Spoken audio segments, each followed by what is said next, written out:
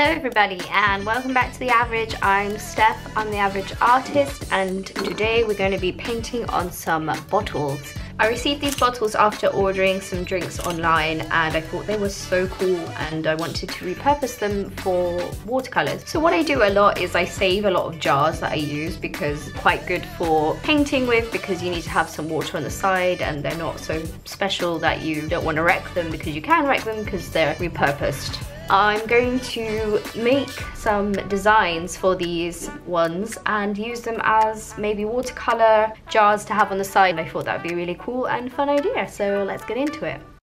Today I will be using my Molotow markers because I've been really into using them recently and I just thought they would be really nice to try and use on some glass for once. You know, their actual intended purpose, which is multimedia, like glass, plastic, all those things. So let's see how they work out against paper.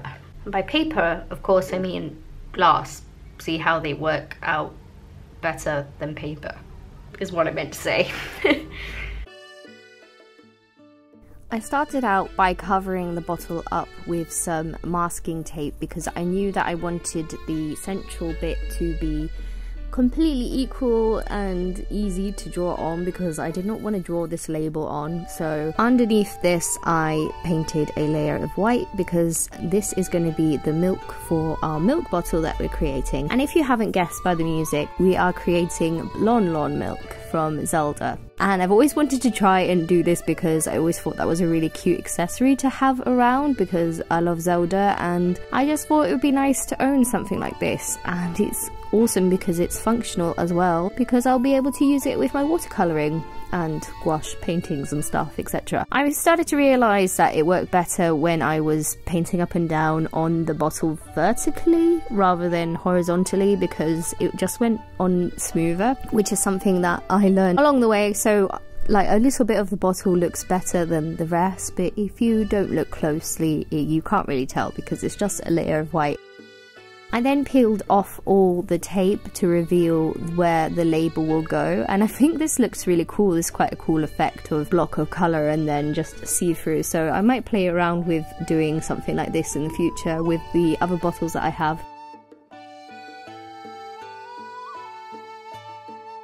I got the right colour of the blue for the label, and then I went round with trying to make an even line here, which I was holding my breath for, but if you just focus on trying to keep the same distance from the line of the side, then you can kind of see where you're going and try to keep it parallel with that, then you can make a straight line.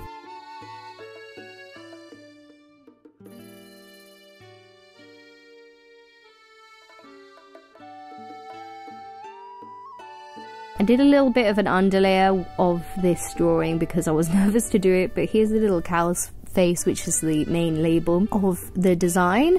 And I was quite nervous to draw on this, but even though with Molotows you can kind of layer it up, I think on glass it doesn't work as well. So I was trying to get it right the first time where I could.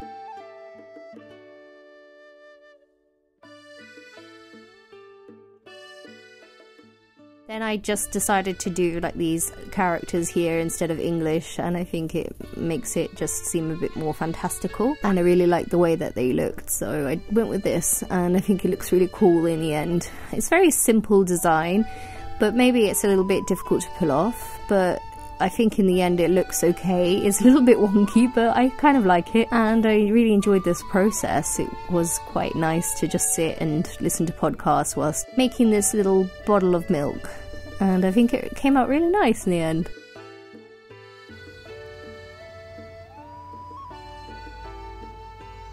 Next up, I took another bottle and I decided to keep the label on this one because I thought it could help to be used as a little template. And so I started off by colouring it pink and then slightly dabbing off the colour to have this kind of faded pink colour effect, and I think it works really nicely. I think it looks really cool with the bottle.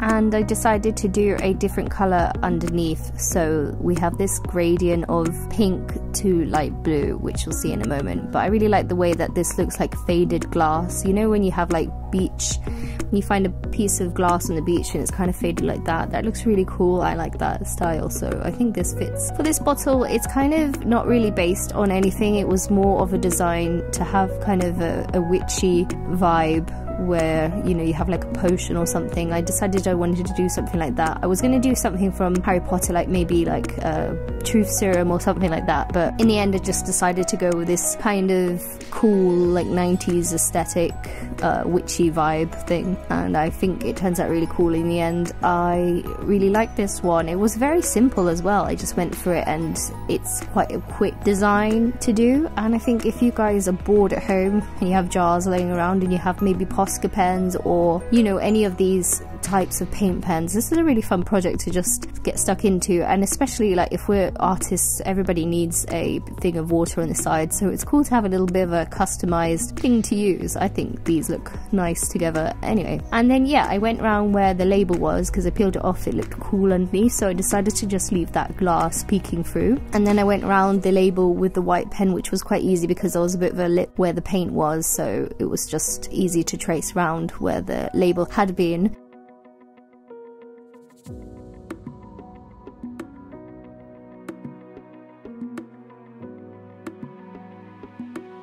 I decided to do like a little moon at the top and then like an eye and stuff. Maybe this is like a witch's potion and that you can buy in a shop and it brings you luck or something. I don't know, I really like the style of this. I think it's kind of cute. And yeah, I was just having fun with designing this. I didn't really plan it out too much. I jotted down some ideas in my sketchbook, but it's kind of freehand and a little bit more fun than basing it off something.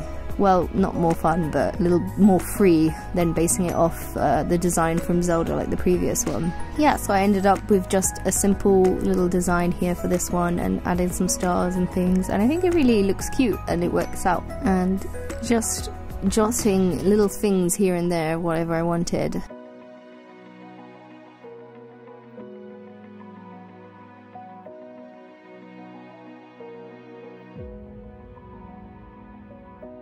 I needed to seal these things, so I have some matte varnish from Chris's Warhammer stuff, so I decided to try and use that, and I tested it on a bottle before and it worked.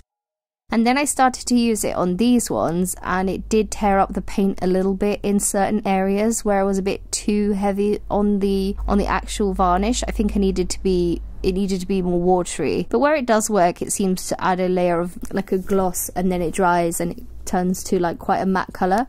For the Witchy one, it was a bit of a disaster because it kind of really brought up all the pink paint, but once I kind of got over that disaster, I just went with it, and I ended up kind of leaning into this mistake, so now the paint looks a little bit blurred as if it is part of the glass, and it's all kind of running down and a bit messy, but I kind of liked it, which is a weird thing to say. So in the future I'm going to experiment with using that matte varnish with Molotow pens painting onto the glass, because I felt like it gave a really cool effect. If you can see here, it's kind of like a faded, muted colour of what it was before, and it looks like it's been made with the glass, and I do like that. I think it looks really cool, so it was kind of a happy accident there. I just went over and redid bits that kind of were lost during this scary process and added bits here and there, and I think it looks pretty sweet overall. And yeah, I think I would do that again. I would use that gloss varnish, but maybe now I know what went wrong, I can fix it before it happens again.